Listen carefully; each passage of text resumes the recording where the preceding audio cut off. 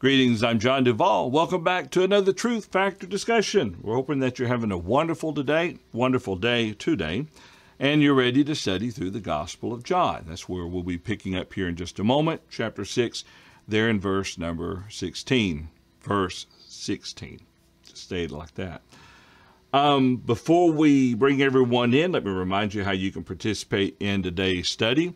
If you are viewing this on, boy, I'm hitting all the wrong buttons today. All the wrong buttons, man. Anyway, see, here's my buttons, and I'm hitting the wrong ones today. So anyway, if you've joined us on our Facebook page, then we'd love to hear from you. Drop a comment to this live video. Let us know what you have to think. If you have any questions or comments, share them with us there. If you are on our YouTube channel, you can use the chat area there. And by the way, both our Facebook and our YouTube is Truth Factor Live. We do have a Twitter or X account. We don't use it very much, but you can send us a direct message that way as well. You can send any questions to questions at Truth Factor Live, or as you see on the screen there, email us individually. And we'll be more than happy to get back with you as soon as we can, or bring it into our next study. Let's bring everyone into the study today. Gentlemen, it's good to see everyone today. Looks like we are missing Brendan, and Brian is still lost in Peru somewhere, isn't he? Dave, looks like we are missing Brendan, and yep, still lost in Peru. It's all right. He'll be coming back at some point, and I'm sure he'll have some interesting accounts and tales to tell. There was one that he sent us individually that y'all want to wait till he gets back to kind of share his account where he can talk about it personally. I think it was really heart-touching, really interesting. Yeah. And he will be back next week. Like I said, he's okay. Actually scheduled to be with us Sunday. So he's supposed to spend the night with me or at our house on Saturday night, he and Wendy. So that'll just add one more tale to his tale of his adventures, staying with Tom. Exactly. All right. So, who do we have with us today? Looks like we have Caleb Davis has chimed in. Gregor Hinckley's with us as well. Jared Dart. We have Chris Kramer, David Clark, Jerry Wilcox, Eileen Haynes, and others. And by the way, if this is your first time joining us for a study, take just a moment and say, hey, I'm Bob from Minnesota, or I think I used that joke last time. Anyway, I'm Paul from Nebraska. How about that? We'll go that route. And just tell us a little bit about yourself. And if you have any thoughts or comments, please do share them with us. Gentlemen, we left off having studied up through verse number 15 of John chapter 6. I have down that we're supposed to start there in verse 16. So for reading purposes, though, let's step back and grab verse 15. Bob, would you mind reading for us verses 15 down through verse 21? John 6, 15 through 21. Yeah, or 15. Let's back up one. Just begin there. Which 15? 15. Yeah, through 21. Okay, and I'm reading from the New King James translation. Therefore, when Jesus perceived that they were about to come and take him by force to make him king, he departed again to the mountain by himself alone. Now, when evening came, his disciples went down to the sea, got into the boat, and went over the sea toward Capernaum. And it was already dark, and Jesus had not come to them. Then the sea arose because a great wind was blowing. So when they had rowed about 3 or 4 miles, they saw Jesus walking on the sea and drawing near the boat, and they were afraid. But he said to them, "It is I, do not be afraid." Then they willingly received him into the boat, and immediately the boat was at the land where they were going. All righty. Thank you, Mr. Bob. We also saw that Terry Benton has joined us for our study today. It's good to have you with us as well, Mr. Terry. Good to have you with us. So looking at the text here, and we did discuss chapter 15, or verse 15 last week. It kind of falls there, ending the previous section. But notice here, he departed again to the mountain by himself. Bob, this seems to be something Jesus does quite frequently, the idea of getting away by himself. You know, that impresses me so much that Jesus felt the need to just be with God the Father, and to be free from the distractions of life, and free from the not so much distractions from his ministry, but free from the crowds that gathered to hear him preach or to bring somebody to be healed. He had a tremendous weight upon his shoulders, as even as a member of the Godhead. And so, yeah, I think there were times he just needed to be communing with God the Father, such as in the wilderness temptation. He was out there seeing to his spiritual nourishment rather than his physical nourishment, which Satan used, or the tempter used, to try to get him to turn stones into bread to eat. But he said, well, no, I've got something more important to sustain me, and that's the word of God. He implied that in Matthew 4:4. A man shall not live by bread alone, but by every word that proceedeth out of the mouth of God. And that's to me why he is alone so much. He's never alone completely. He's always got the Father with him, and the Holy Spirit is always with him. Jesus said that on one occasion, on more than one occasion, one or the other. And so, yeah, he just needed to get away from the people, because even though they needed him, he needed to be with the Father more than he needed to be with them, I think. Well, I think that's a good point. And he probably had very little alone time at this stage in his life, like you already talked about, with the masses coming, his disciples coming after him, people asking questions. And that's not a bad thing, because this was his purpose here. But, yeah, now, do you think that would be helpful to us? And I say that to share Caleb's comment. Caleb says we all need time to reconnect with God. And he says if Jesus did it, then we should do it as well. Any thoughts or comments about that? I have long thought that to be true. If Jesus, the Son of God, needed to pray, needed alone time to pray, then how much more do we? Yeah. And it's not simply, well, I want some alone time, because you hear people say that, and I can completely understand that. After being married 37 years, you need some alone time. I don't think she's watching today, so I'm safe with that. It's not on recording or anything. But this isn't the same thing as simply wanting alone time. This goes back to what you were saying, Bob, or what Caleb said. It's the intentional setting away time so that we can commune, pray to, even meditate upon the Word of God. Right. Yeah. We need time where we can remove as many distractions as possible. Yeah. Focused with God. I think that's the point. And the other text I would appeal to with this is in Matthew 6. When Jesus is teaching about prayer, about verse 6 or 7, I think it is. And he makes the point there. You go to your closet, as I think the King James reads it, verse 5 and 6. When you pray, you shall not be like the hypocrites. They love to pray standing in the synagogues and on the corners of streets, that they may be seen by men. I say to you, they have their reward. But you, when you pray, go into your room, and when you have shut your door, pray to your Father who is in the secret place, and your Father who sees in secret will reward you openly. When you're by yourself with God, there's no pretension going on.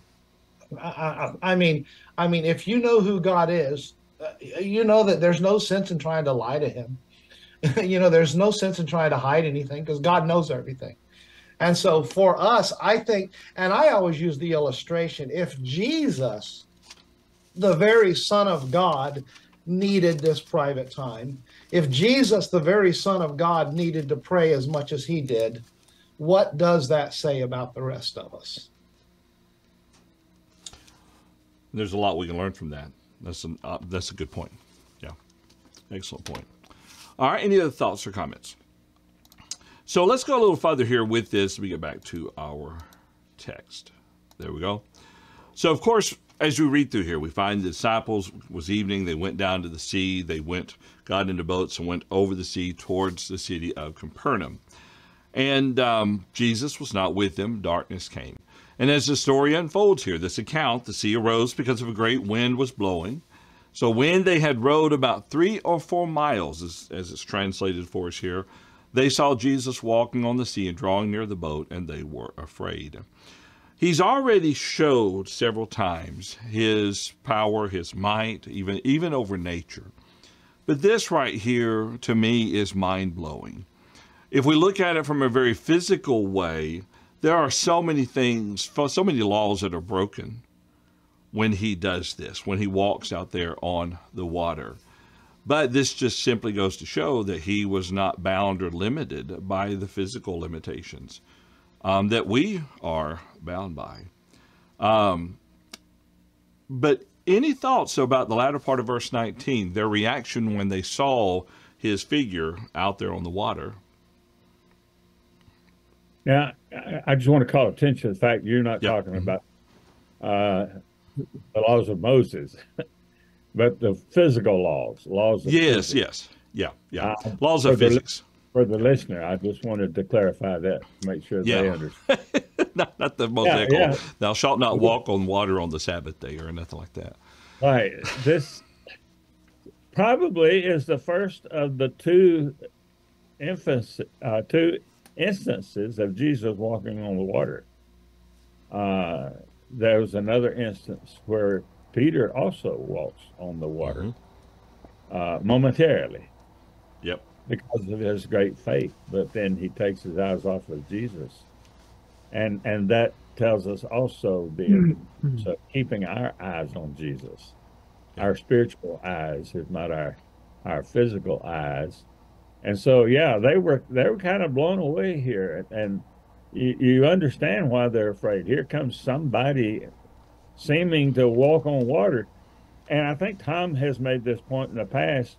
They never anticipate a miracle. And so it doesn't occur to them that this is Jesus. They think it's a ghost or something, or some kind of a purely spiritual being without any physical body. I forget what word is used. It may be phantasm. Mark uses the word ghost. Okay. And it is, phantasma. So, I'd be afraid too. Yeah.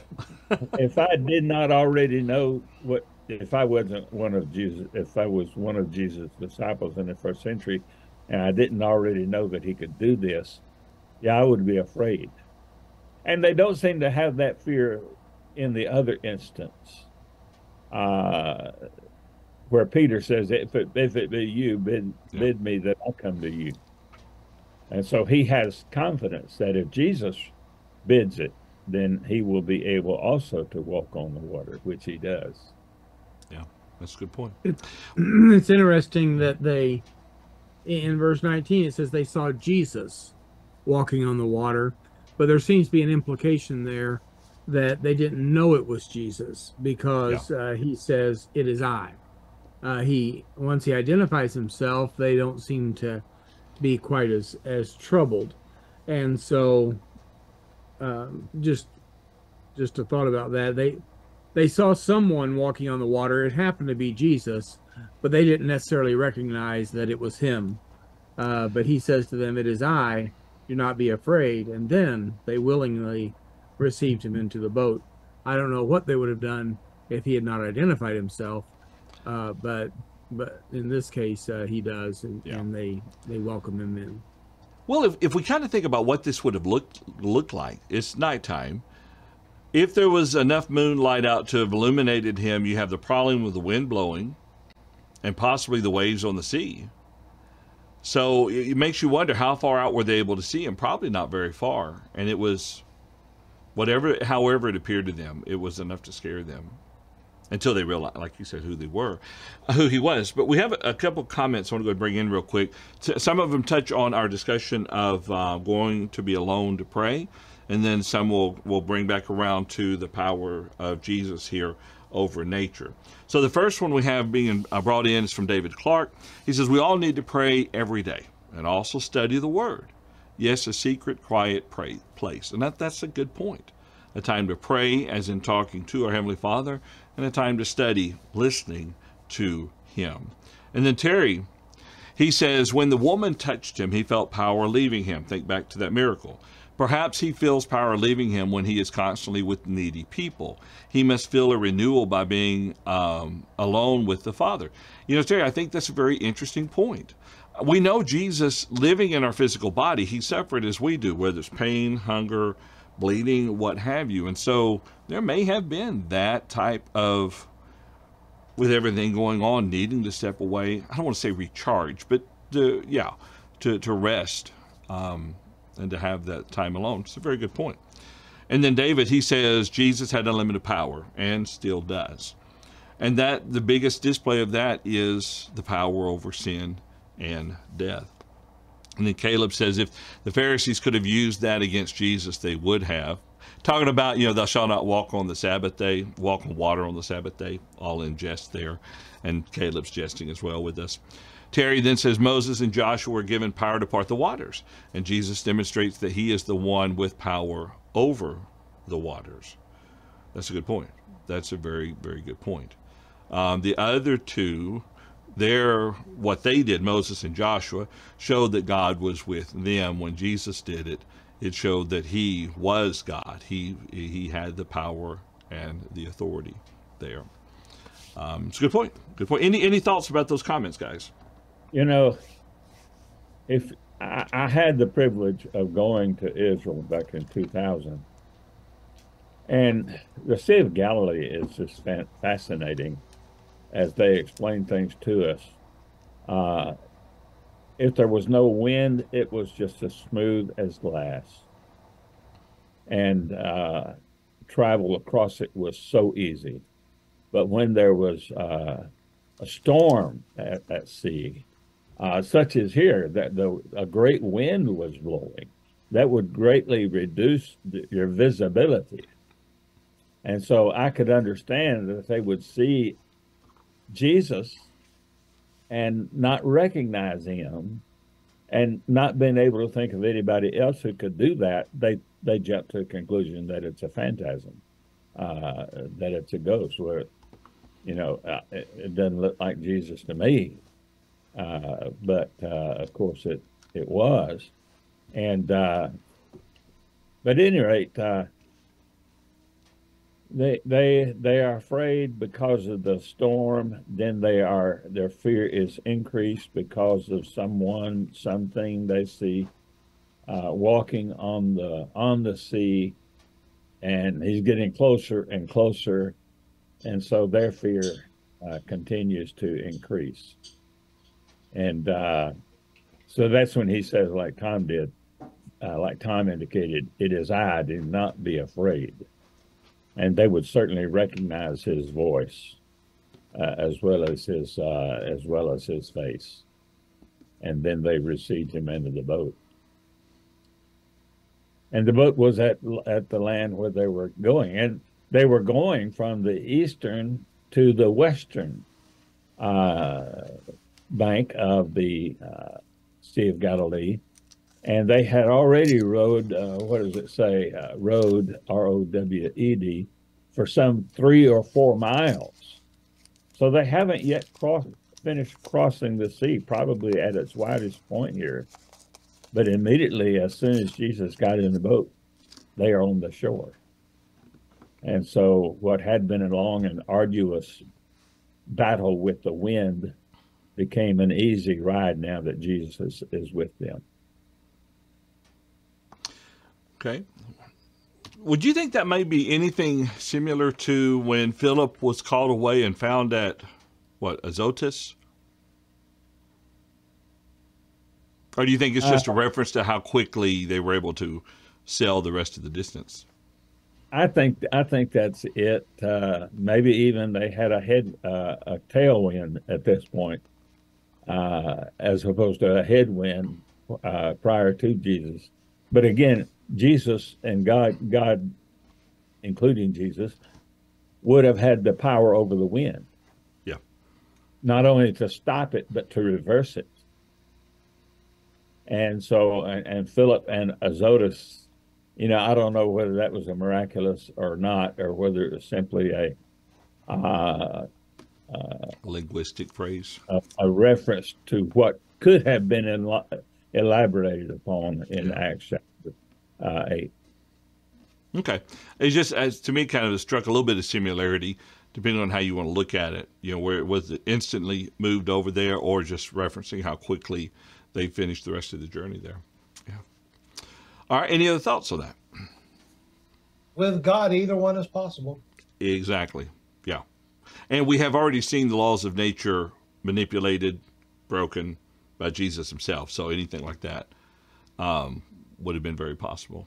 Yeah. And to me, anything else, if it had been important, it would have been revealed. Yeah. Yeah, and kind of a thought to help yourself interpreting Scripture, especially if you're studying with others, trying to teach them, is always assume the natural unless it's obviously the supernatural.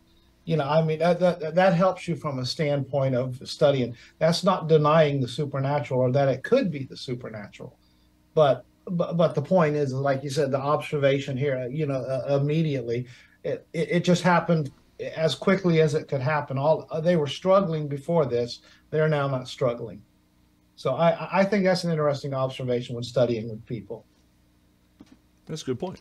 That's a good point. All right. Any other thoughts on that before we step into our next section? I just want to touch on what Tom said there. The same rule can be applied to literal versus figurative language. Language should always, in the Bible, should always be interpreted literally unless it is impossible. Then you take the figurative. Whereas some people will jump on the figurative first, rather than the literal first. And again, I think that is what you might call Occam's razor. The simplest explanation is usually the best. Right. Yeah, and that's not explaining away the miraculous. That's not explaining away the figurative. I mean, they literally are there. And of course, I make that point. Because when you go to the book of Revelation, the premillennialists put a whole lot more literal to what is figurative, or conveniently throughout the text where they want to. So, plus here you've already got the physical miracle, and so you feel free then, at least I would, to make this not an instantaneous in the sense of miraculous event, but a natural event of immediately coming to the shore. We've already seen the supernatural event in him walking on the sea. Okay. Yeah, exactly. The skeptic tries to explain away the walking on the sea, which we're not doing. Right. That's a good point. All right, let's see. Any other thoughts before we get into this next section?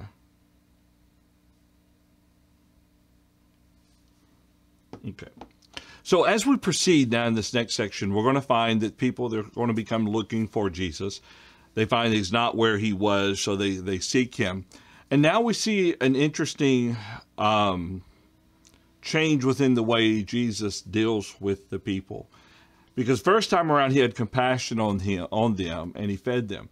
But now the next time, the next day when they're following him, he's going to be more critical of them because of the reason why they are following him. And so we'll get into that here. Mr. Tom, would you mind reading for us, starting in verse 22? And let's just read down through, well, it's a little bit longer there in our reading. Let's kind of break this up just before let's read down through 25. 22 through 25, if you would, and then we'll continue after that. Okay, all right. John 6, 22 through 25.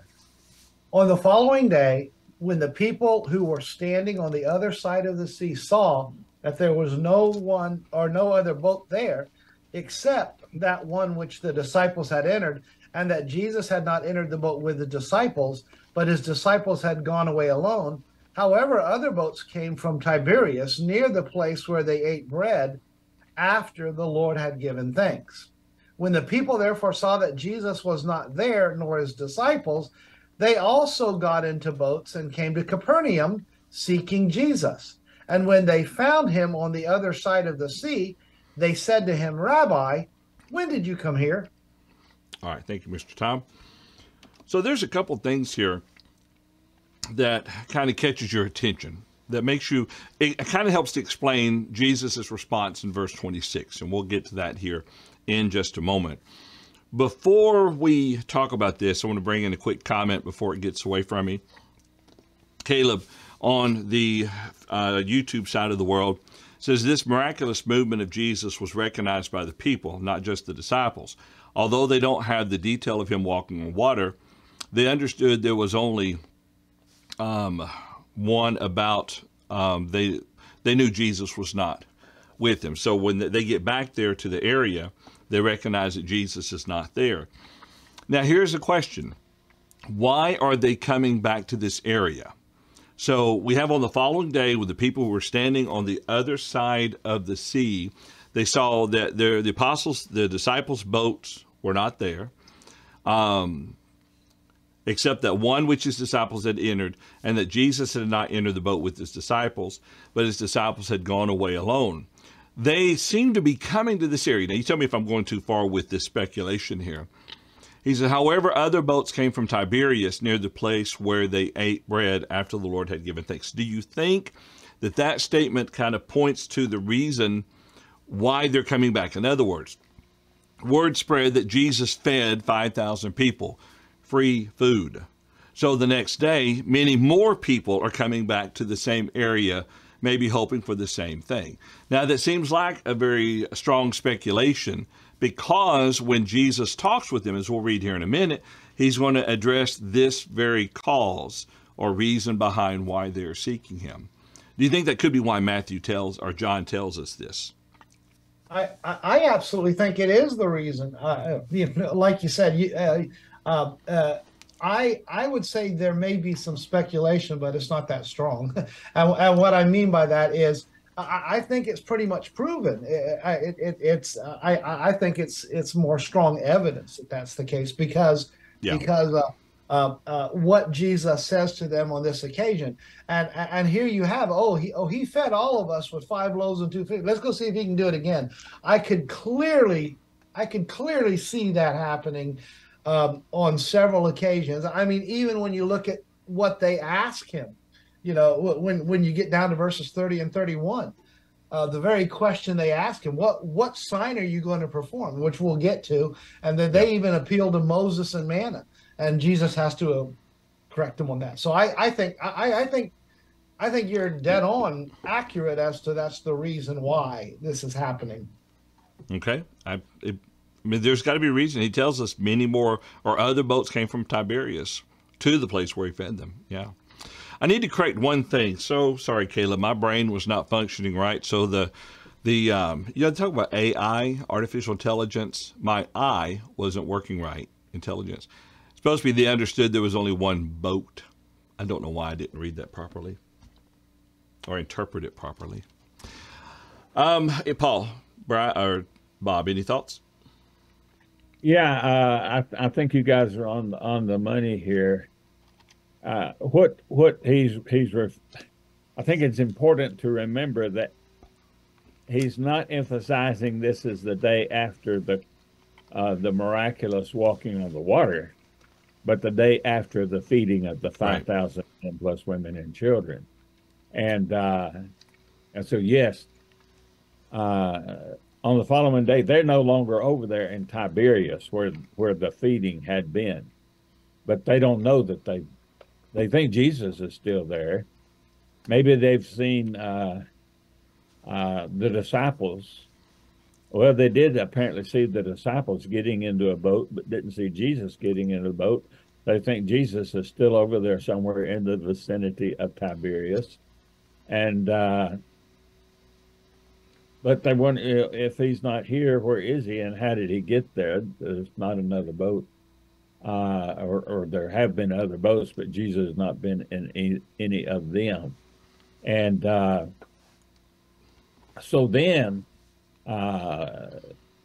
they also got into boats and came to Capernaum. So there were other boats there, but as you guys have pointed out, they were empty, but they could take advantage of them. But there was no,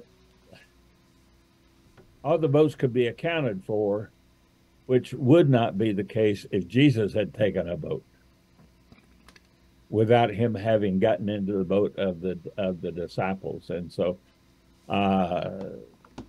somehow they know Jesus did not get into the boat, and so they think he's still over there. And there's some of that, but it's not exactly as clear in my mind as I would like for it to be. But then they came back over to the Capernaum side of the sea, where it is called the Sea of Galilee. And when did you come here? So this is not his immediate disciples. This is other people who I believe have wanted to be fed again. It's been a day since they had anything to eat. They've been excited over these events, and so we're getting hungry again. Let's find Jesus who he can feed us. Didn't Jesus dwell in Capernaum at least for a period of time? Because that's where Peter was at, if I remember correctly. That's right. Jesus was at Capernaum, but on this occasion, remember in verse 16, when the evening came, his disciples went down to the sea, got into a boat, and went over the sea toward Capernaum. And Jesus had already been in Capernaum, but they had gone over to Tiberias. Back in chapter 6, verse 1, after these things, Jesus went over the Sea of Galilee, which is the Sea of Tiberias. And so that would indicate a westward to eastward direction here. He crosses from Galilee over into Tiberias. And so it's in Tiberias that this feeding would have taken place. And but so I just wonder if they're going back to their home port in Capernaum. Yeah. That's right. So, but these people, they don't know what's going on. Yeah. So I'm saying that I wonder if that's why the people went back to Capernaum. He's not there if they thought, well, let's go back to where their home port. I'm guessing here. Oh, yeah. Yeah. So, why would they know to go to Capernaum? Yeah. That's right, because that's where his immediate disciples went. Yeah. And so they're assuming that maybe he got there somehow, but they don't know how. Hence the question in 25. Yeah.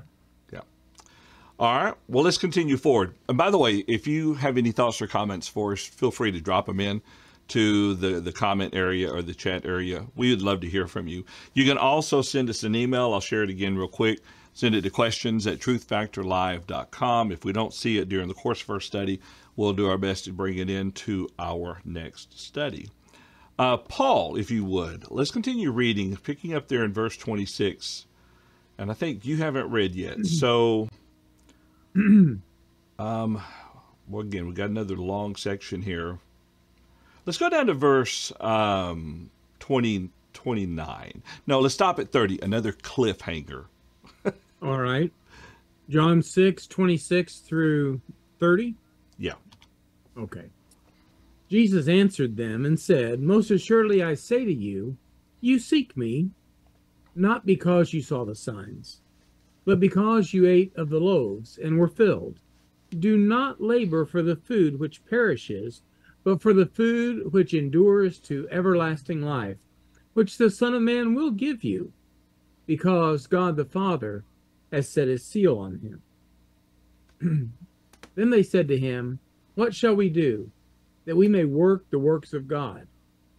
Jesus answered and said to them, "This is the work of God, that you believe in him whom he sent."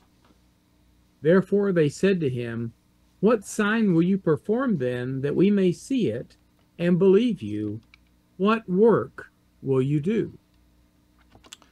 All right, thank you, Paul. When we step back there to verse number 26, is an interesting response, Paul, that Jesus makes to them. He says, most assuredly I say to you, you seek me not because you saw the signs, but because you ate of the loaves and were filled. And then he says, don't labor for the food which perishes. What's his point? Well, it reminds me of a situation we see in the book of Acts also, but here is that they were more interested in having their physical needs met than their spiritual needs. He says that there's something you really need. There's something that you really need to be seeking, but you're seeking the wrong thing. You're seeking this food. Maybe it was it could have been the impressiveness of the miracle. It was certainly a great miracle, but it also may have just been the fact that they benefited a great deal from being close to Jesus. And so they wanted that. And so he talks to them about other things. We didn't go quite as far as verse 31, where it talks about bread from heaven. But he talks about what the work of God really was that they would believe in him. And it reminded me of, wasn't it Peter and John who were going to the temple, and they encountered the man who was begging, and they say, silver and gold have I none, but such as I have I give to you. And that they are able to heal the man, but in that healing to reveal and to prove their message that they were out there preaching. And so the man wanted money. Certainly he would have wanted his health, but a greater thing is that he would come to, in that case, hear, believe, understand, and obey the gospel. So, yeah, Acts chapter 3, verse 6, 5 and 6. Yeah, good point. Good point. Right. John, we're dealing with circumstances here where we've got larger crowds of people. And the larger the crowd, the more likely there's a materialistic aspect to what they are doing. In other words, the point that I am making here is, I'm sure every time Jesus was teaching, you had a percentage that were interested in his message. Is this the Messiah? What does he want us to do? But then you also have another percentage that they want, it's self-serving. They want a meal. They want to be healed. They want to be amazed and just watch some type of a miracle. It's not so much about the message as it is the acts that they're watching. And bear in mind that this is the next day, so word has spread. You have more and more people that are coming for curious reasons. So Jesus is turning the focus back to the message, and he's trying to get that understood by these individuals. And we see the sadness of the circumstance develop throughout the rest of John 6. I mean, it reaches a point where many leave him because it was about the message primarily. Yeah. I also want to bring us back to verse 15. Therefore, when Jesus perceived that they were about to come and take him by force to make him king, he departed again to the mountain by himself alone. This is why he was on the mountain. They were going to take him and make him king. They wanted a king, a geopolitical king who could feed an army with just a few pieces. I mean, they saw the miracle. They knew it was a miracle. But they were not thinking even in terms, I don't think, of their own particular satisfaction as far as eating is concerned, but what he could do as king. And so that is what he's, I think, getting at here in verse 26. 26, most assuredly I say to you, you seek me not because you saw the signs, but because you ate of the loaves and were filled. But the eating of the loaves was, to me, an indication to them that he could feed an army and would therefore be the perfect king. And so I think we need to keep that verse 15 in view, especially with regard to the sermon that he is, because after this sermon, they went back and followed him no more, because he makes it obvious he did not come to be a geopolitical king. Yeah, and that ties into the materialistic point, you know. So that's a good observation there from that standpoint, Bob. I mean, all of it was materialistic. In other words, it was more about what are you going to do for us, rather than what do we need to do to learn from you. So, good point. All right. Well, this is at least the third time we see something similar to this. The woman at the well, you know, he talks about a water that's not the physical water, but a spiritual water of life. Then he talks to his disciples when he says that I have food. My food is to do the will of my Heavenly Father. And so this is just another one instance showing him using the example of something that is physical to highlight the more important spiritual. In this case in point, the food which endures to everlasting life, which the Son of Man will give you. Because God the Father has set his seal on him. Who is the him referencing here? Because God the Father has set his seal on him. That'd be Jesus, wouldn't it? Yeah, he's speaking of himself, third person. Yeah. Or, that's a good point, Tom. Let's not forget this. When he says there, I'll do this one more time. Sorry. Should have left it up there. When he says, for the food which endures to everlasting life, which the Son of Man will give you. This is one of several times that one of several times that Jesus refers to himself after the fashion of the writings of Daniel in Daniel 7:14, I believe it is. I may be off on that, where he refers to himself as the Son of Man. God has set his seal upon him, so you listen to him and receive that food which is for everlasting life. You know, that seems to me to be his self-reference of preference. Yes. Mm-hmm. He refers to himself as the Son of Man more often than in any other way. Yeah. I think that is throughout the four Gospels. I think you're right, yeah. A couple of comments here. Oh, go ahead, Bob. I just want to say this quickly. They saw the signs, just didn't see them as signs. They saw them as a means of feeding themselves and perhaps an army. Yeah. Not the greater confirmation, hey, the Son of God is with us.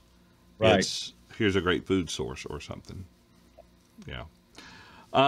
Caleb, let's bring in a couple comments here real quick. Caleb says Jesus knows what's in their hearts, going back to what we're reading there in verse 26 and 27. And then David Clark, he says, as Christians, we're to hear the word of God. They wanted entertainment, and that is still growing today. That's not wrong. I mean, you're right about that, David.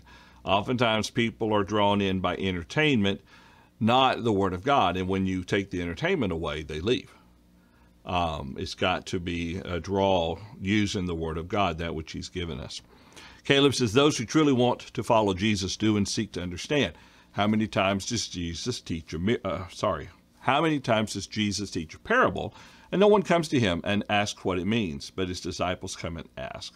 That's a good point. That's a good point. He often used parables, and his disciples wanted to know what they meant. And then Caleb says these people don't really want to understand, as we see when they leave. And that's a very good point we'll be getting to here in just a moment. And Marcia Patterson is watching as well. So I appreciate you joining us for our study today. You know, all right. Go ahead, Bob. John, is even among churches of Christ, there are those who use gimmicks. Yeah. And church buses, I don't know, church buses may be a thing of the past now, but there were running churches around the neighborhood and loading them up with kids and bringing them to services, but they soon found themselves overrun with unruly children because their parents weren't with them. And the parents are just glad to get them out of the house for a Sunday. But whatever it takes to get people in, that's what it's going to take to keep them. Yeah, that's right. And if you're using the Word of God to draw people, that's what it's going to take to keep the people. But here, people were not being drawn because of the Word of God. They're being drawn because of the miracles, not because of what the miracles signified, but because of the miracles themselves. And that's why when the miracles stopped, people stopped. That is, in a given location, because that's all they were in there for. They weren't there to seek truth. They weren't there to understand God's will. They were there, again, for a king that could deliver them from Caesar. Yeah. And by the way, make a quick connection, folks at home. What we were just reading here about his rebuke of them. That's why we said this speculation about why other boats came from Tiberias to the area where he fed them. The idea is word got out overnight and other people came to be fed. And he does identify the fact that they were there for that reason, to be fed. Yeah. Okay. Let's see. Oh, real quick, 28. It's an interesting question they ask him. Let me bring it up again real quick. So their question is, what shall we do that we may work the works of God? What do you think about that question? Because I'm still not sure what are they asking him? Because he doesn't appear to talk about a work of God within this text here.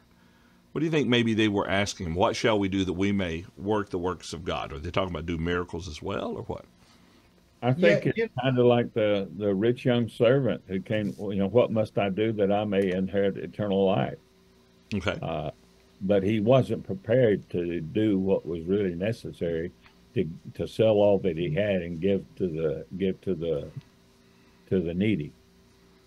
And so he doesn't really want to please God. He just wants to have a guarantee that he has a place in the kingdom. Sorry, Tom. Oh yeah, that's good. And I'm basically going in the same direction. Jesus has just pointed out their physical desires. You're here for the miracles and stuff like this, but then he makes the point about spiritual food or things like that, the everlasting life. And of course, they're interested in, well, okay, what exactly is that? And so okay, and so they're asking the question, well, what is it we need to do the work of God? They could say that and still be thinking on their materialistic plane. And at the same time, there's also, in every one of these audiences, I believe there's also those who are genuine, that were along with them. But I think you've got a lot of the idea here of they're looking at it, the materialistic. Jesus hasn't insulted them yet. Jesus has just made a statement to where, there's more. There's more. And of course, that's when Jesus responds, there in verse 29, this is the work of God, that you believe in him whom he's sent. And so now he's going to tie this into something spiritual, and he's going to introduce who he really is again to these individuals. And incidentally, just as a side note to this, remember, this is one of those verses that demonstrates belief involves an action. Because Jesus is saying here, this is the work of God, that you believe in me. Yeah. That's a good point. Any other thoughts? I just want to say that he's not saying that belief is a work. I think he's saying that this is what God wants to do. He wants to make a believer out of you. That's his work. That's your point. Is to make people believers. but you cannot. He could not do so against their will. He could only give them the signs that would help them see that what they need to do is change their will, change their direction in life, and become more like Jesus, more like God than they had been. Okay. Paul, do you got any thoughts? No, I've just been listening closely, and I don't think I have anything better to add just by hearing it in my own voice. So, but I appreciate the study we've had today and the good thoughts. It's been very helpful. Okay. All right. Well, let's plan to stop the study for today. We'll pick up, we've talked about it a little bit, but we'll pick up with verse 29 next week and let us kind of get a good running start into what he's about to tell them that God would have them to do. And they're going to say, well, you know, what will you do so that we will believe in you? And so then it will go into a conversation that ends up causing many people to say, this teaching is too hard for us, and they will leave him. And so we'll look more at that next week. All righty. Well, listen, I appreciate, and we all four of us here today, I guess, four of us, we really appreciate you joining us for our study today. It means a lot to us that you've taken time to help us along, to be a part of our study through the Gospel of John. Now, we will plan next Thursday to continue this there with verse 29 of John chapter 6. And if you get time, look at it before we get there next week and just kind of have it all within your mindset, what we're going to be studying.